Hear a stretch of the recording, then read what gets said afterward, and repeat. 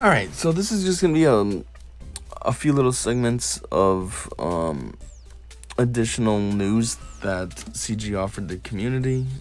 For starters, we're gonna start with the worst, which is that in addition to all those other characters that they debuffed already in their road ahead, they decided to add some more. In addition to the above mentioned changes, Galactic Legend Supreme Leader Kylo Ren will have the following changes to his AI. Adding the 501st clone count condition that was created in an earlier AI change to interact properly when Gas is the enemy leader.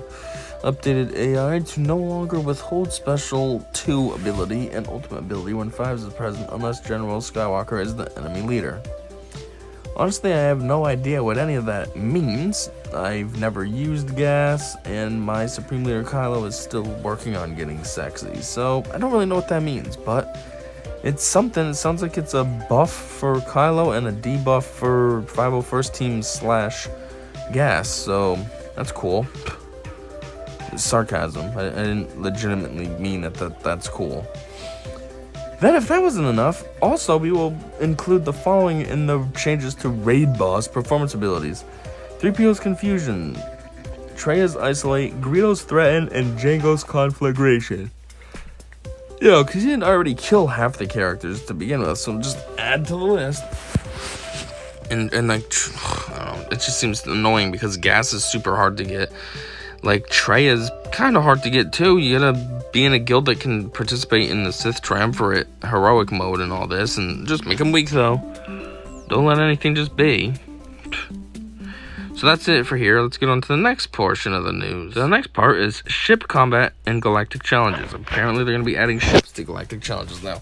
Hey, Holotable heroes, ships are heading to galactic challenges. They put an exclamation point like that's supposed to be exciting. Galactic challenges sucks, so I would imagine this is going to be some trash too.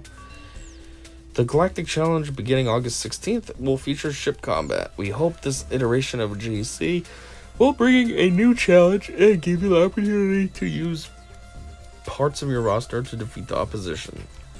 Update: to provide more context, tiers 1 to 3 will be character units, tiers 4 to 10 will be ships.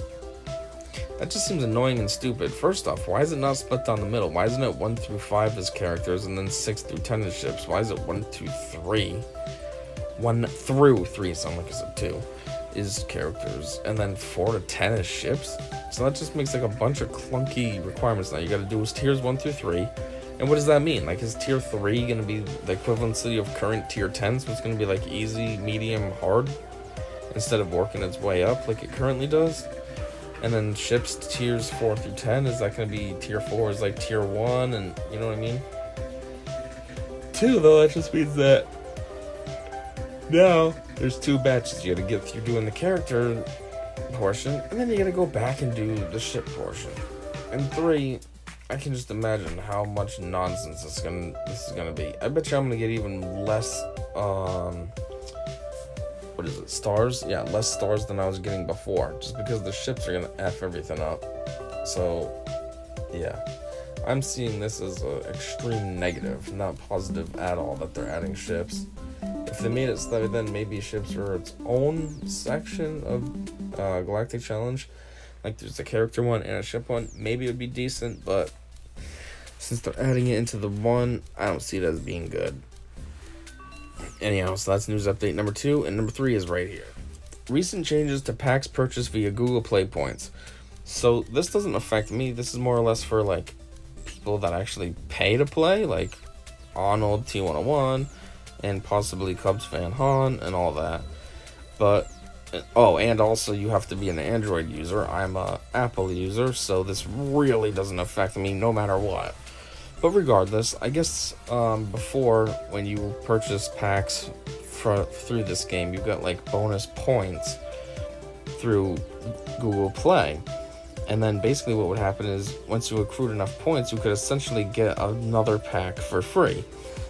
I think Arnold did this one time. He was doing his Whale or Fail segment, and he was going through, bought tons of packs, then he got enough Google Play points and got a free pack. So anyways, here's what they're doing now. Contents of both the packs purchased via Google Play points have undergone some changes. Energy previously available in the packs was replaced with gear, credits, and shipbuilding materials. The impetus for the change was to reduce the disadvantage to players who were unable to purchase the packs due to regional or platform differences. Okay. So it sounds like there was just energy in the packs before they could buy, and now there's no longer energy. They put gear, credits, and shipbuilding materials. This wasn't what I thought it was going to be. I thought they got rid of... See, Arnold made a video. He was more on time than I am. And this is August 7th. Today's August 9th. His video was like right on August 7th. Same time. But, yeah, I thought he was saying that you weren't getting those extra points for Google Play. It's not saying that here, though. It's just saying that they got rid of energy. He did also mention that they're getting rid of the energy from the packs. But I thought they're getting rid of those Google Play bonus points. I don't know. Maybe they're not. Maybe he had, like, leaked info, but when the final, which is this, came out, they decided that they weren't going to get rid of the points. Just because, I mean, if you look at it from their standpoint, that probably would be stupid to do anyways. Because if you leave those points, it's going to cause people that do spend money to want to spend more. That way then they can get to that free point and then dump it. Yeah, you're giving away a free pack or whatever, but that person spent how much money to be able to get that? Versus, say me, I don't pay anything, so it makes no difference. But if you already are paying, and now you take this bonus away, those people might pay less because they're like, well, what's the point?